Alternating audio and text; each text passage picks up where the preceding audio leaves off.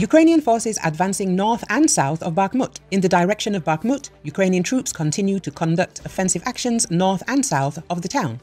This was announced by the spokesman for the General Staff of the Armed Forces, Andriy Kovalev. The Defense Forces of Ukraine are on an offensive operation on the Bakhmut, Melitopol and Berdyansk axes, the official said.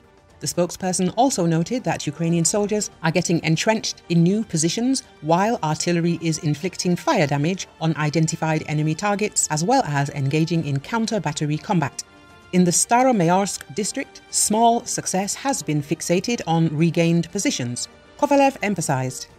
At the same time, the enemy continues to resist, moving in units and actively employing reserves.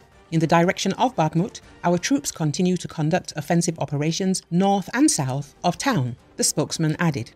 At the same time, according to Kovalev, Ukraine's defense forces are restraining the advance of Russian troops in the Kupiansk and Lyman directions, where the troops of the aggressor state are also putting up strong resistance, pulling up reserves and suffering significant losses as heavy battles are ongoing.